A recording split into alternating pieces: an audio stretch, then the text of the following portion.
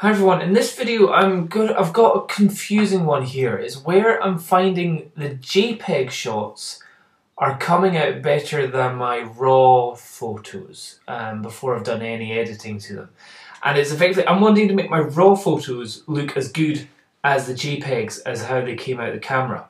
I've got an example here. This is from a photo shoot that I was doing for Nutmeg Couture. They do evening dresses from Edinburgh. No, Glasgow, sorry, Glasgow. So we did this shoot in this brilliant hotel in Glasgow, and the whole photo shoot, I took a lot of photos, over 1,000 photos, but they were JPEG and RAW, and it was JPEG large and fine, so they're exactly the same size in size-wise, but one's a JPEG and one's a RAW. And I'm looking at this picture here.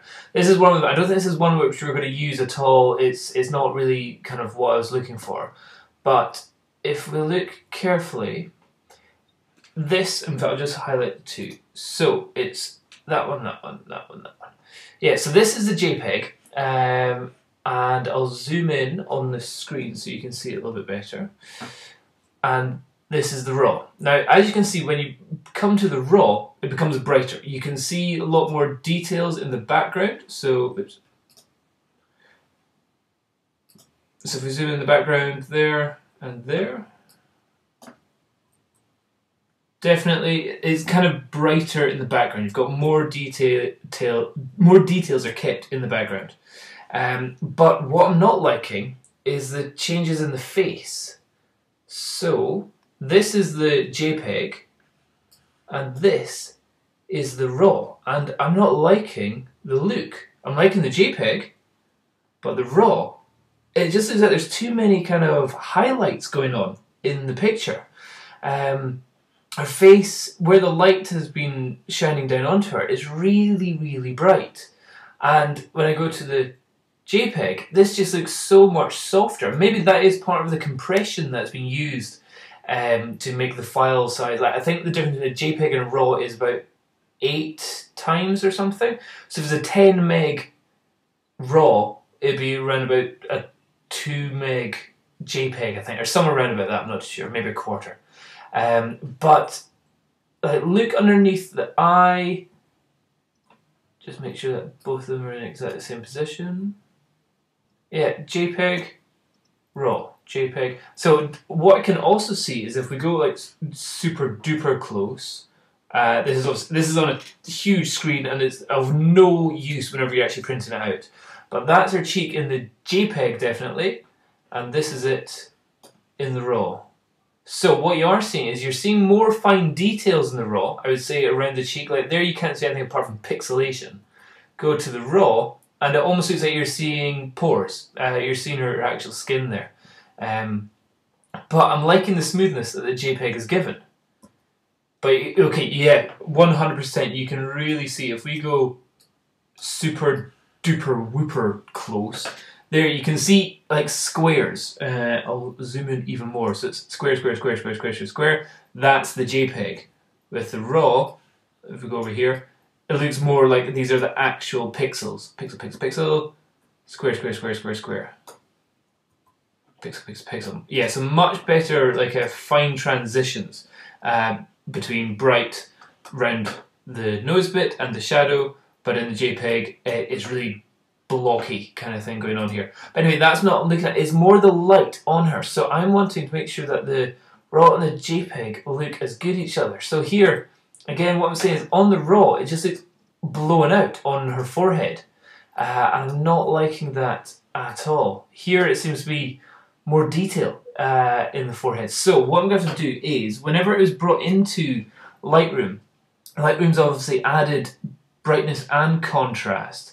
So I think I'm going to have to cam the brightness down. Let's bring it down to 35. Bring the contrast down to maybe 20.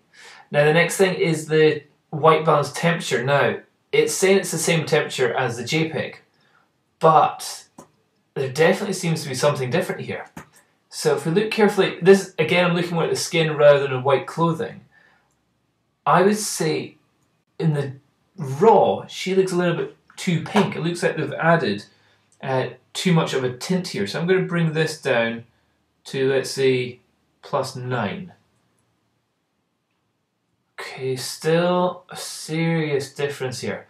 Now, in the JPEG, I like this kind of much darker shadow on the cheek here compared to the RAW.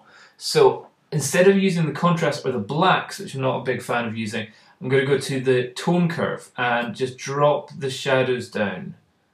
-18, that's quite a big drop. And yeah, that's looking a little bit closer to what both shots are looking like there. Let's see, just put. Okay, I think it also needs to be warmed up in the RAW. I think we need to bring that up. So at 8,000. Let's bring it 8,400. That's getting closer. Oh, that's getting very close now. Yeah, okay, let's just make sure they're both exactly the same. So here. And it's going to get to the point where I'm going to get confused which one's the JPEG and which one's the RAW. Oh, and I think I'm there. I might know JPEG definitely still around the forehead area here. You can see it looks better than the RAW, or does it now? The RAW seems to have recovered that. I don't know if I want to use a recovery tool, because that, whenever you use a recovery, especially on portraits, it kind of screws up the white balance a little bit. So if I have that all the way up, she's kind of going a little bit duffer there. I might just put it up to, and oh, now, the other thing is, what about if we change the camera calibration? That might be an important thing. Let's change that to portrait. Ah. Oh, no. Now what's going on? Something else has changed here. It's almost, there's a bit more. See, I'm liking that one more. What's that one? That's a JPEG. And the RAW's kind of gone a little bit green on me. So yeah, let's bump up the purples again up to 16. Okay, yeah, that's looking good. And now, I think I probably just want to do a little bit more drop of the darks. And now I'm happier with the RAW than the JPEG. But that's just on the face. Let's see what it's like when we zoom out. So that is the RAW. That is the JPEG. RAW, JPEG, RAW, JPEG. Oh, maybe do it a JPEG.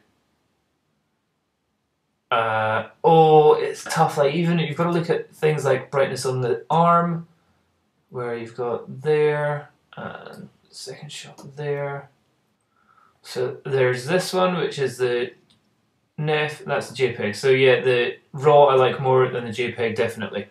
This kind of thing where it looks better when you're close in on the shot than it does from the outskirts. Now, what am I going to do with the final shot? I might actually enhance the bright bits just a touch, up by 5. The actual exposure, I don't think I want to change that at all. Maybe just plus 15 or 0.15. Luminance now with the skin. Again, if you've seen one of my portrait videos in the past, you'll see that if you slightly enhance the luminance of the orange and the yellows, you get smoother skin. So if we go right up, it's blown out there, and looks like bad fake tan. So I'm talking about minute changes like +5, and with the yellow, again, if we go all the way up, yellow's not having too much of an effect there. Just make that +5 as well. Reds, I don't think there's too much reds in her face there. More just in her lipstick. So really it was just the orange there, which I think has just cleaned it up a little bit. And now this was shot at ISO 200, but I still feel like there's a bit of noise there. So I'm going to do a bit of luminance noise reduction. I'd say, yeah, I can definitely see that coming off. And chromatic aberrations, all edges done. And lens correction, I think I'm going to add a little bit of a vignetting, just so the background isn't quite so distracting up here. Bring that down to about there. That's good. Post one. Yeah, that's okay. I like that as well. And okay, now I'm happy with that. So compared, that is the RAW, that is JPEG. That is the RAW, that is JPEG. Okay, tiny little differences. But I'm going to put this onto a blog page so you can see it. And I'll do the original, the JPEG and the RAW edited, so you can see the tiny differences in change. But otherwise I was very happy with that shot, but actually we're not using that shot because this was all before we actually started doing the shoot. This was just warming up. I was just wondering if any of you have you ever kind of done it where you thought, oh, I really like the shot, and you've done JPEG and RAW at the same time, and you think, yeah, I definitely like my JPEG more than my RAW. But yeah, just if any of you are wondering what the difference between JPEG and RAW is, RAW holds a lot more information, but also here you can see, if you go down to the ridiculous details, you can see how much it degrades the actual file. You can actually see these big lines here. That's from the JPEG. And the RAW, there's no big square blocks. It's just lots and lots of little pixels. So that's the difference there. Okay, so tell me what you think. Tell me if any of you have trouble and you think that your JPEGs come out better than your RAW. But obviously, I'm sure everyone watching this all shoot RAW because we all know it is much better, especially for editing afterwards. But you just got to really know how to work your editing of your photos so it's as good as it can be. Okay, hope that helps. Cheers. Bye-bye.